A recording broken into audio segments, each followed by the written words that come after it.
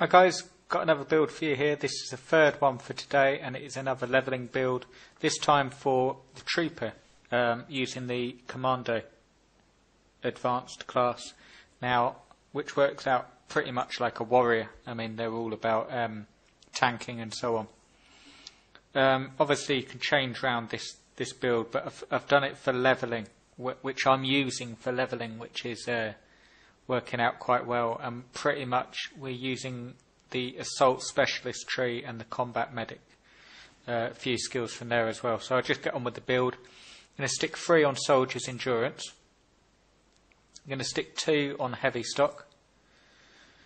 You want to put 3 on target lock, superheated plasma, stick 3 on there, stick 2 on sweltering heat, stick 2 on paralytic combat stims. You want to put 2 on night vision scope.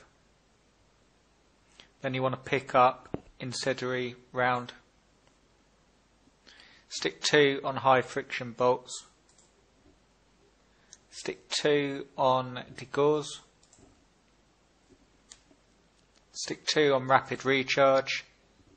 Stick 3 on ionic accelerator. Stick 2 on rain of fire. Stick 1 on assault trooper. Moving across here, you want to stick 1 on reflective shield. And then moving up, stick 1 on burnout and pick up assault plastique.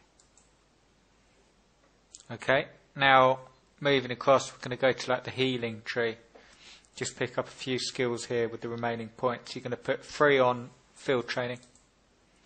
You're going to put 2 on quick thinking. You're going to put 2 on cell capacitor and put 1 on steady hands.